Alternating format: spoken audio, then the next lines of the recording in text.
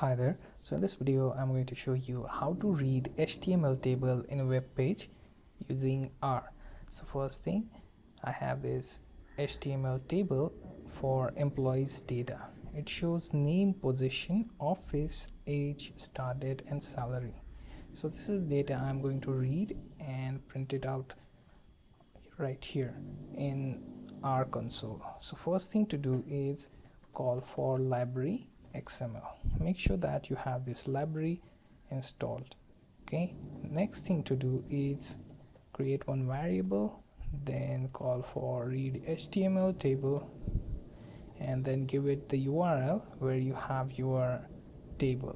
Then point out the exact table that you want to load. Okay, in my case there is only one table.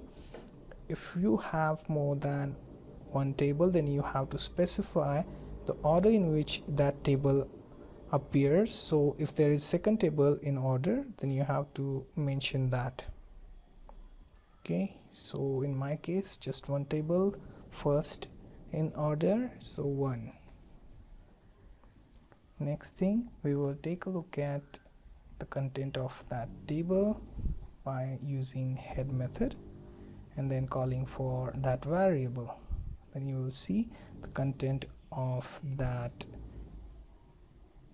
table right here. So first 6 rows will be displayed. You can specify value for more rows in head method. Okay, you can also skip rows from that table. Simply use skip dot rows method and tell your read HTML table to skip the first, or let's say 5th entry. In my case 5th entry is Arisato or Arisato, which is accountant, and that entry will be ignored. Let's see how.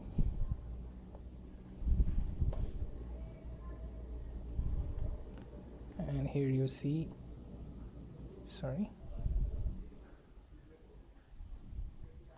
I got the spelling wrong, and as you can see Arisato is now removed and the next entry takes place on 5th position. So this is how you read HTML table, and you can skip rows and display multiple tables within HTML page.